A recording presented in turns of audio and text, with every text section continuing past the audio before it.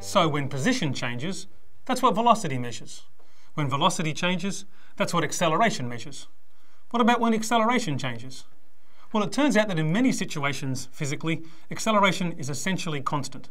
Things like gravity and friction supply constant accelerations. And that special case, the case of constant acceleration, is what we're going to focus on now to come up with some relationships between position, velocity, acceleration. Let's write down what happens when the acceleration is constant. We'll start just with our acceleration here being some constant number. We don't know what it is just now, and that means it's going to equal our average acceleration. Now you might have noticed I've left the little arrows off the top. We've got to keep in mind that these things are vector quantities, but for simplicity's sake, and because we're mostly going to be dealing in one dimension, I'm going to leave those arrows off for the time being. So if our acceleration is the same as our average acceleration, I can simply write it down as the change in velocity divided by the change in time. And now we're going to have a change in some of our symbols. Remember I said at the very start of the module, it's important we keep track of what symbol is standing for what. For simplicity's sake, there's some standard ones we'll change these to now. For example, our initial time we will call 0. That's when we're starting our stopwatch, the start of our time interval. And then we'll call our final time simply t. Our initial velocity we'll write down as v with a subscript 0, v0, our velocity at time 0. And our final velocity will simply then be v, our velocity sometime later.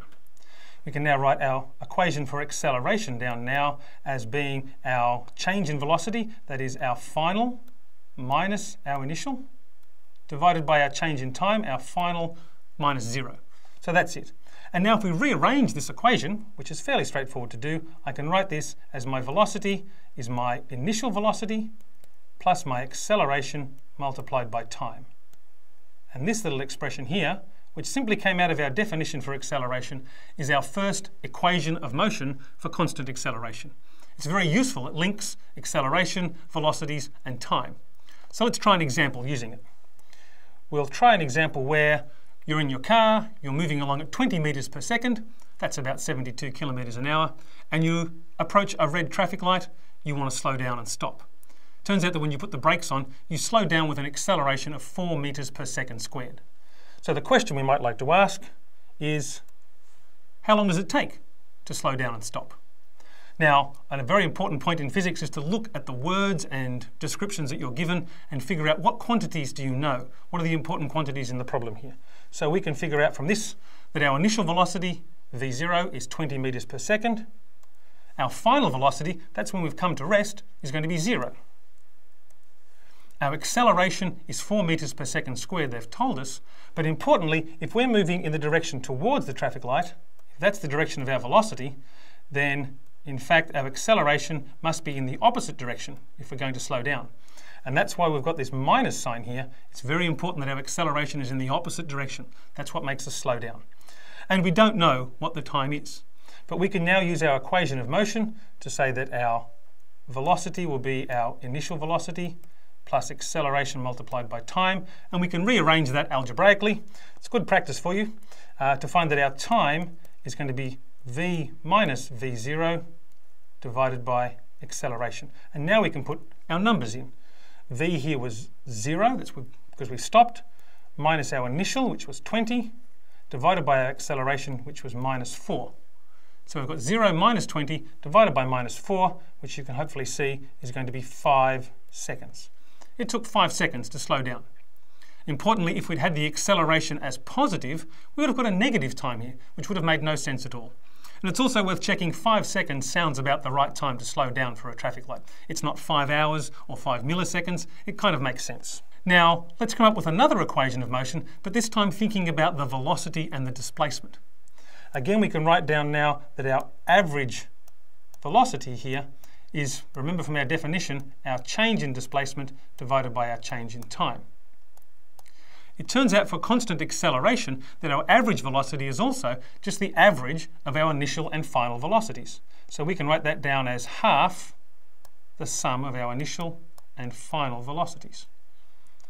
Now, I already know how to write down my final velocity from the equation of motion that we just came up with a little bit earlier.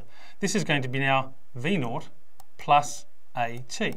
This velocity up here becomes v0 plus at.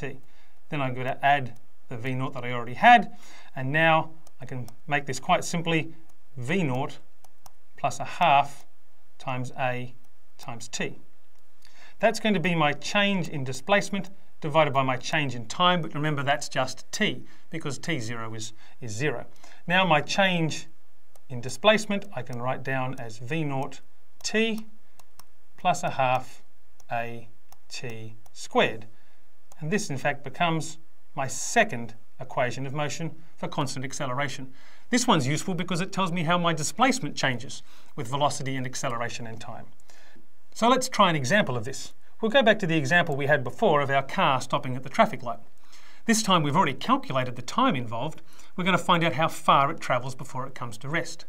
And we can use our new equation of motion straight away. We know that our change in displacement is going to be our initial velocity multiplied by time plus a half the acceleration times the time squared.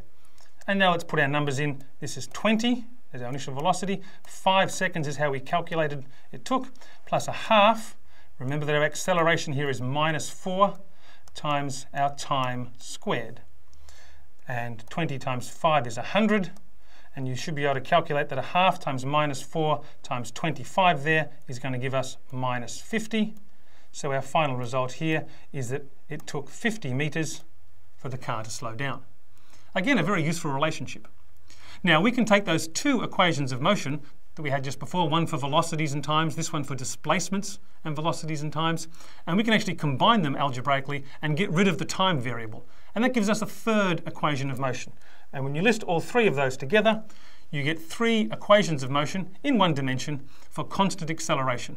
Very useful ways to describe how things are moving, to predict how things will move. In fact, when you're driving your car, you're making these calculations all the time. How fast do I need to slow down? How far will I go before I slow down? How fast do I need to speed up? These are things you do naturally, but now we can do them explicitly and actually be quite powerful in our physical interpretation of motion. What we're going to do in the next topic is think about what causes these changes in motion.